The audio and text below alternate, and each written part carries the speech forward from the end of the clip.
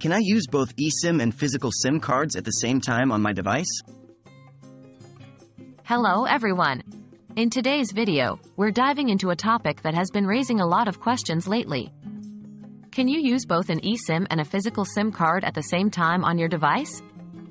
Let's break it down and see how it works. What is an eSIM? First off, we need to understand what an eSIM is.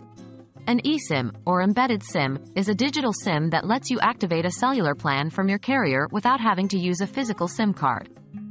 It's built into your device, meaning you don't need to insert anything into your phone. What devices support eSIM? While eSIM technology is still fairly new, it's becoming more and more widespread. Notably, Apple has been offering dual SIM support via an eSIM and a physical SIM card since the iPhone XS. Many other devices, including certain models of Google Pixel phones and Samsung Galaxy devices, also support eSIMs. Can I use both eSIM and physical SIM at the same time? Now to answer the burning question. Yes, you can use both an eSIM and a physical SIM card at the same time, but only on certain devices. This is known as dual SIM capabilities.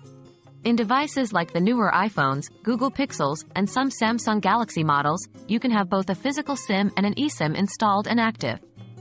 This allows you to have two different phone numbers or cellular plans on a single device, which can be extremely useful for juggling personal and work numbers or for traveling. So there you have it. You can indeed use both an eSIM and a physical SIM card at the same time on certain devices.